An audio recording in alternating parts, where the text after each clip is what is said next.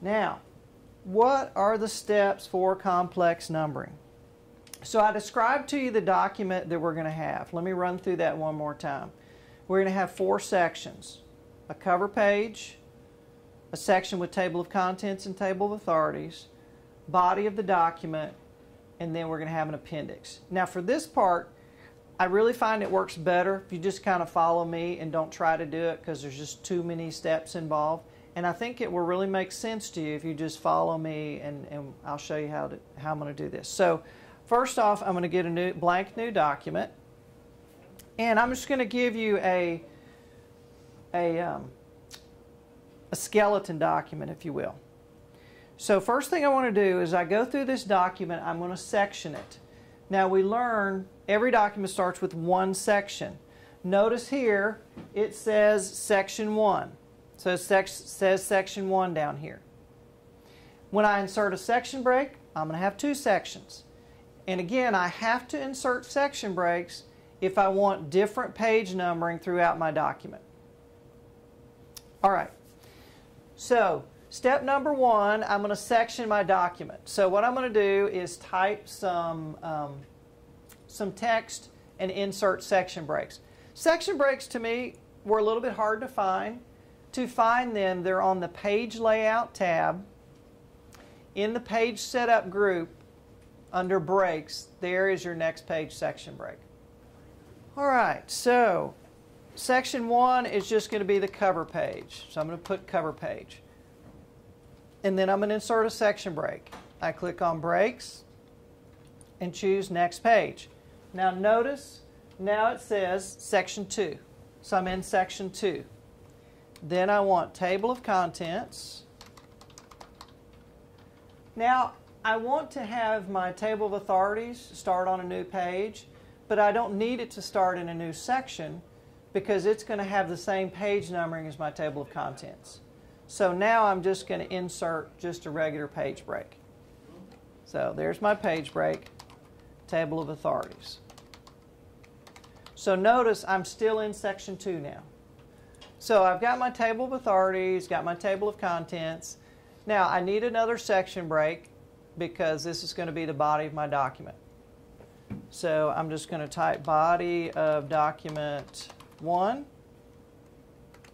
and body of document page 2.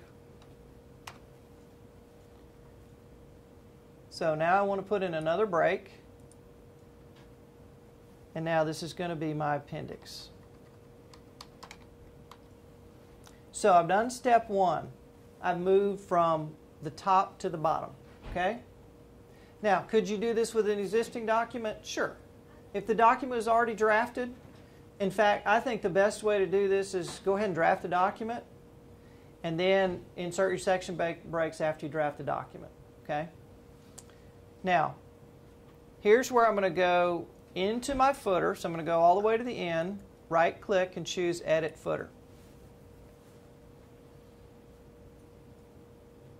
So step number 2, zap the sap. So what is the sap? The sap is evil. We don't want evil in our documents. Where this says same as previous, that's the sap. We want to get rid of that. The reason is you want each of your footers to be independent.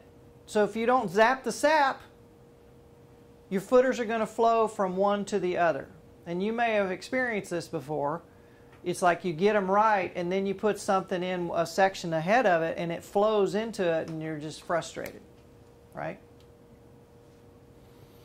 So we're going to just get rid of that in each of our sections. So this says same as previous. I don't know why Microsoft did this, but we want to get rid of where it says link to previous.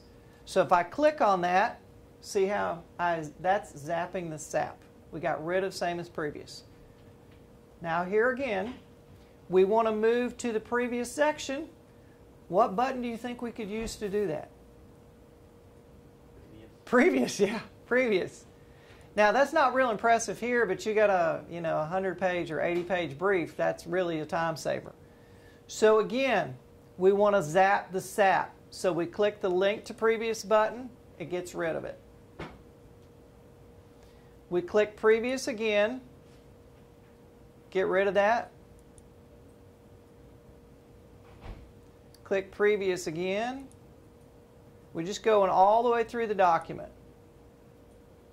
Keep doing that till you get to section 1. So we got 4 sections, no SAP. So now that we've got it set up the way we need it, all we have to do is put what we want in each of the sections. So cover page, we want nothing, right? No page number. So then we just click Next. We're in section 2. In section 2, we just want to put in a page number. Now again, you do not want to use the built-in footers, so you don't go Insert Page Number. It's basically a 2-step process. You put your pointer where you want it, you put your cursor where you want it. In this case, I'm going to put it in the center. So I just press Tab to move to the center. And then I can use my keyboard shortcut to put the page number where I want it. So Alt-Shift-P, page number's where I want it. Now, typically, am I going to want a number 2 there? No. This is my section for table of contents and table of authorities. So what I want is a little I, right? So all I have to do is go to Page Number, Format Page Numbers, and in the number format here, I click the drop-down arrow and choose Romanettes there. And then I click Start At, and it defaults to little I. You with me? And then click OK. So that got that one right. Then I click Next. This is my body of my document. So I just got to put in my page number. Alt-Shift-P gives me a 3. Don't want 3. So page number, current position. Oh, no. That's another way of doing it. Just page number, format page numbers, start at, and I want to start at 1. And then click Next. This is my appendix. So I want my numbers to be A-1, A-2. So I press Tab, type A-, and then we put in our page number. Alt-Shift-P. We got to format that one.